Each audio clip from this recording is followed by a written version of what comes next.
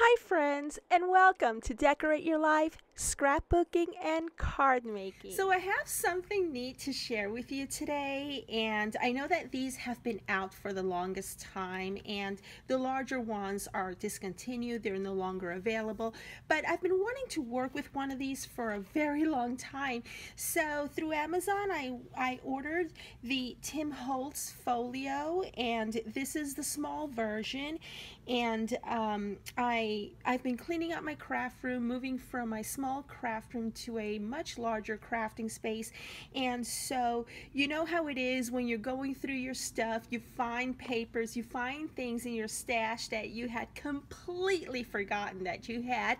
And so this was the case with this. So when I found my Bo Bunny Winter Wishes collection, and these are beautiful papers by Bo Bunny for Christmas, and so I did make a mini album from this collection a couple of years ago and sent it to my friend Sandra. And so I was afraid that I was going to run out because I only had a few papers left from this collection, and I went ahead and I used my Frank Garcia Christmas papers from last year.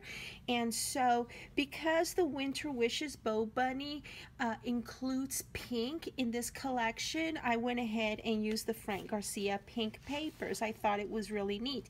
And so I'm going to tell you about the back in a little bit before I open and I do the walkthrough. While fixing up my craft room, and I will do a craft room tour when I'm ready to do one, but right now I'm still putting a lot of things away, straightening things out and so forth, categorizing, and so you know how it is. And this item that I'm about to show you, I had it up on my shelf, and my son kind of sort of he's hand heavy in some ways. He has autism, and sometimes he doesn't know how gentle or how rough he can be with something, and he tends to slam doors open. Not slam them shut, but slam doors open. Okay, I don't know how he does it, but that's how he does it. So when he slammed the door open, okay, this thing that I'm about to show you literally fell on my head. It fell on my head, and I was like, ta-da, you know, those light bulb moments. And so I said, I'm gonna use it in my folio.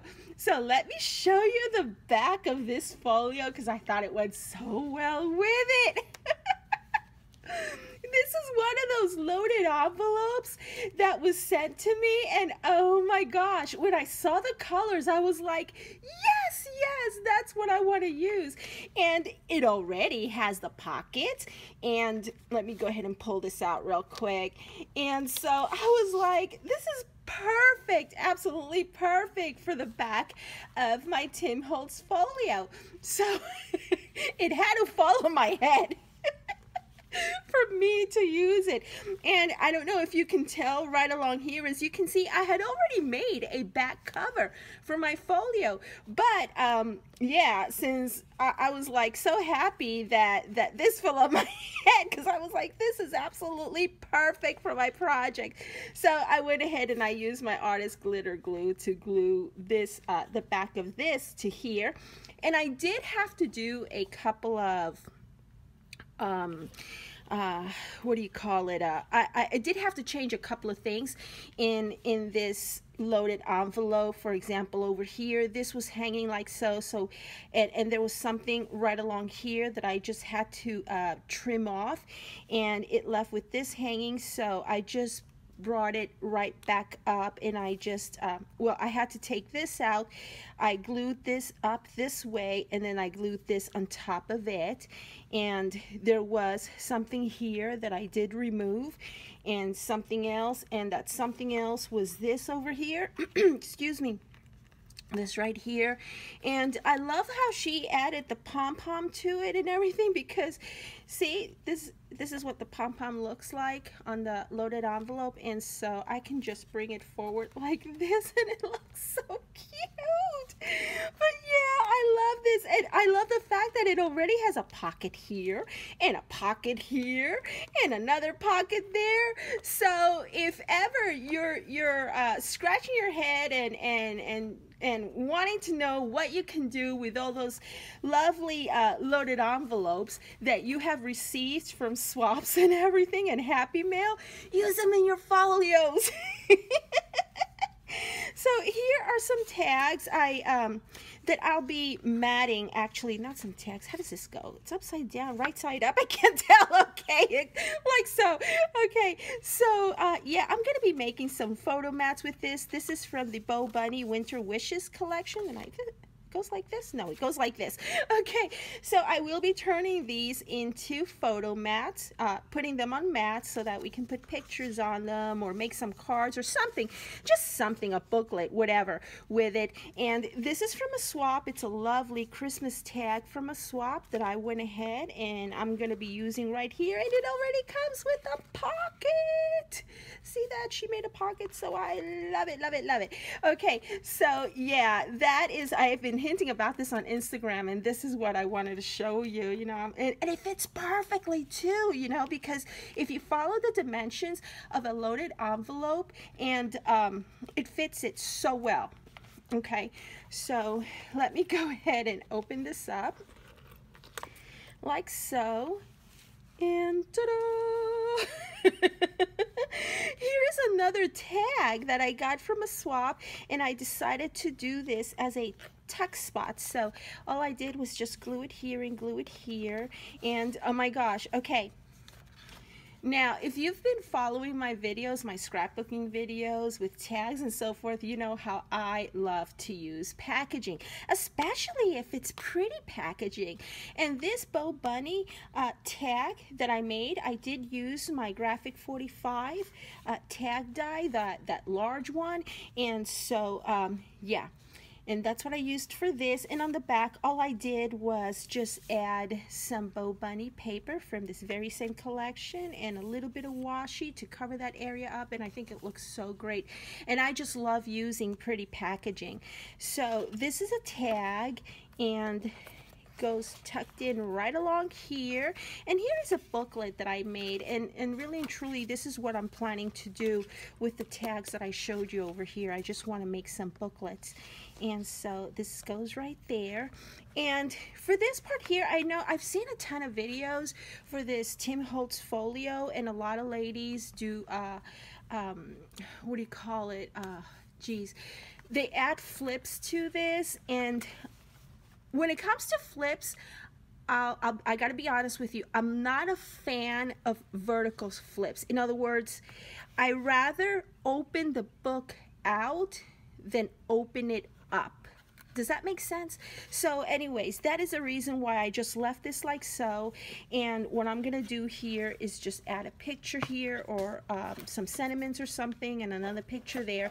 This folio comes with this, and I'll go ahead and post a picture on it right along there so that it'll better explain if you have never seen one of these. And you can pretty much do these things as tuck spots and whatnot. So what I decided to do was just add regular pages to those. Oh gosh, I don't know what to call them, but the picture will explain. And so I added pages to it, and I just used regular craft cardstock, and I had a bunch of craft cardstock that I haven't used in forever, so this was the perfect opportunity for me to use a lot of the things that I've forgotten about or that I just haven't been using. So I just did regular pages. I did use some die cut stickers from the very same Bo Bunny collection. Over here I did a small envelope, and I just trimmed it right along there, and I added a little booklet, and that goes right along here. And this is from my Tim Holtz oval, I think it's called Fancy Frills oval frame die. Or something. But you know what, I will, any of the materials that I can find online, I'll go ahead and link you to those in the area underneath this video. And so Yeah, it flips like this. And over here we have more chipboard stickers. And I thought this looked really cute. This is a tuck spot that I made with one of my Heartfelt Creations dies, corner dies. And here is another booklet that I made. Just simple, you know, just giving it enough opportunity for pictures. And this is what the back to that looks like, and over here like so. And this frame right here, along with this mat, I die cut with another Sizzix die, and I will link you to it in the description area below this video. And here are more chipboard stickers, and these stickers right here, these are just regular snowflake stickers. I don't remember where I got them, but I've been sitting on these for a couple of years, so I thought that looked really cute. And here is the next page, and don't you just love this paper? I love this paper, and I'm so glad that I found it and that I got another opportunity to use it. And here is a banner with some more chipboard stickers, and all of my chipboard stickers except for the snowflakes are from Bo Bunny, and most of them are for this collection. And so this is what the other page looks like, and right along here. And what I'm really loving about these Tim Holtz folios is that you can get as elaborate or as simple as you wish. Now, see this right here? This is from that other picture that I showed you over here, okay? And so all I did was add a dimensional snowflake to it. And so, and this is the last page. And yet another frame from Sizzix. And this is one of the square journaling cards that you get from this very same collection, chipboard sticker and chipboard sticker. And the way this closes is actually different because you do have a hole here and you have a hole here, and these are actually supposed to go like so, but like I said, I watched a ton of videos, old videos on these Tim Holtz folios, and a few of the ladies were using it this way, and this was the best way that worked for me. So I really enjoyed this project, and as you can see over here, here's a hint of I was running out of paper. By the time I got to here, I had no more long length no more lengthy papers to pull from that would cover the entire page. So what I did was I used I want to say this is from this collection, okay? But yeah, I went ahead and did this, and I just love the way this turned out. I'm gonna go ahead and add some Christmas pictures. From what year, I'm not sure just yet. And so let's see, this closes like so, this closes like so, and it's gonna get real chunky after the picture, so I'm glad that we have this elastic thing. And oh yeah, by the way, this closure button right here, this is from Graphic 45. And yeah, and it goes like so and like so, and I just love it. And yeah, if you want to make one like these, and if you want to find uses for your loaded envelopes, use them in your folios. So yeah, thank you so very much for watching, and don't forget to check the links at the bottom of this video. Bye!